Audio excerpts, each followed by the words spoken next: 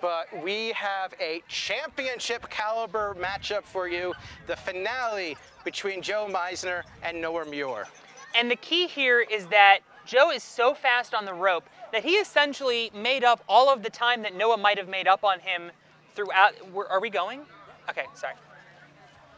The key to this race, Will, is that Joe is so fast on the rope that he was able to make up all of the time Noah saves on the entire rest of the course and some. Noah's really going to have to put the screws to Joe and do something incredible. I think he might even want to think about skipping the rest after girder and into monster climb. Oh boy, it's going to be a tough race for both of them. They're both very strong, very fast competitors, and this could go either way. I would not be surprised if either one of them won, and I think it's about time we find out who won. Well, the moment is here, ladies and gentlemen. Greg Schwartz is going to count them in. Let's go to the start line. Ladies and gentlemen, it is time now for one final race. A race to determine the grand champion of the Gauntlet. To my right, in the blue lane, he is 19 years old, representing the Movement Lab from New Egypt, New Jersey, Joseph Meissner. And to my left, in the red lane, a mere 15 years of age, from Lakeville, Massachusetts, representing Vitality Obstacle Fitness, our top-seeded qualifier, Noah Meunier. Gentlemen, congratulations on having made it this far. May the best challenger win. Noah, the top seed in the closed qualifier, but Joe has beaten that record. It is time to find out who has the most left in the tank, who can beat this course the fastest, because, Will, I think you're going to have to beat this course in this matchup. If any past indication is shown, that you're going to have to. Completely agree. And both these men are just, they're pumped. They're just raring to go.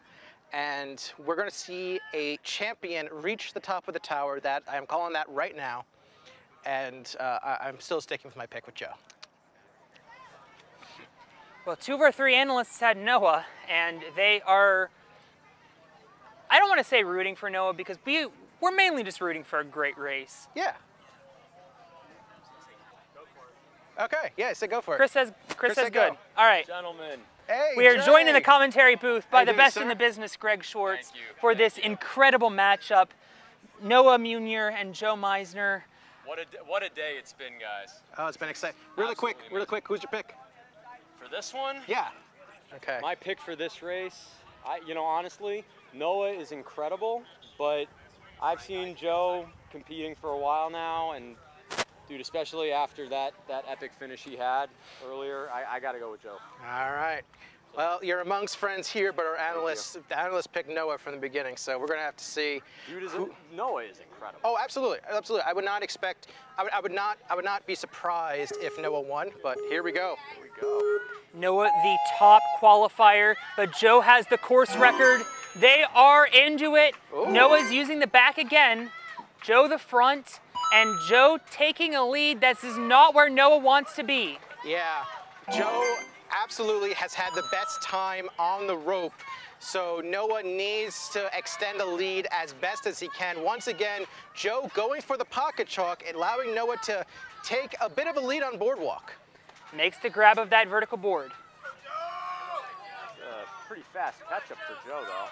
Yeah, this grab is very important. It can be a huge time sink if you're not careful. I would have liked to see Joe go on that first swing. And now Noah going right for zigzag. He knows he has some ground to make up on the rope, and so far he is putting the distance on Joe Meissner, but here comes Joe Meissner on the zigzag. Noah will rest after girder, but how long will he be able to? What does Joe Meissner have left in the tank, and for that matter, what does Noah? Gentlemen, I got to get on top of the tower for the celebrations. You guys are doing great. Awesome match. Thank you for joining us. Thank you for having me.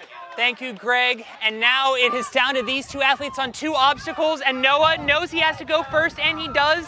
Joe Meissner right behind him. Oh, these two are neck and neck, which is not good for Noah based on past times, but that doesn't mean he can't go faster than ever before. Good grab for Noah on the 8-footer. Joe the same. And Noah the earliest onto the rope, but he's gonna have to go quickly because Joe Meissner's right behind him and we know what he can do here. Okay, Joe makes the 180 transfer and we're caught up. He is caught up and he is taking the lead. Noah's gotta fly, but Joe Meissner is flying faster.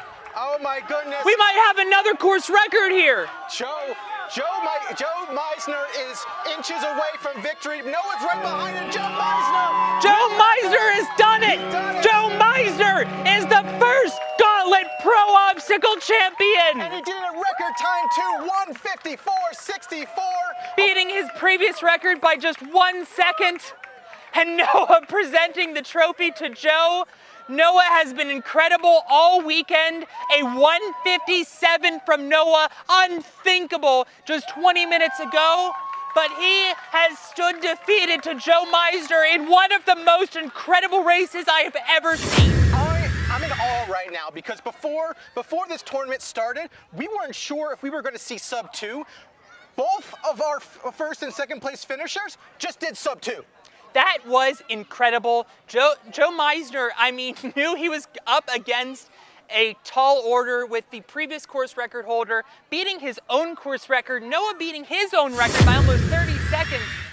Will, I am paid to try to say words, and it is hard for me to come up with them right now because I am just so in awe of what we've just seen. You know what? I got some words for you. I think this goes to show what happens when two top-level athletes are going up against each other. They push each other to go even further. The old saying, steel sharpening steel. We just saw that right there. The two best athletes of this tournament pushing each other to the limit to improve themselves and finish in record time. That was exactly what I was hoping for. 2.86 seconds separated these two athletes. That was the closest race we've had in the men or the women. They both went the distance, and really both of them would have earned the victory, but Joe Meissner standing victorious, and we are gonna send it up to the top of the tower where Greg Schwartz, who was just down here a moment ago, already back up there, about to preside over our award ceremony. And present Joe with the trophy. We're running out of words. To the truest champion of all champions, with amazing grit, tenacity, and perseverance, our gold medal winner and the Gauntlet's grand champion, Joseph Meissner.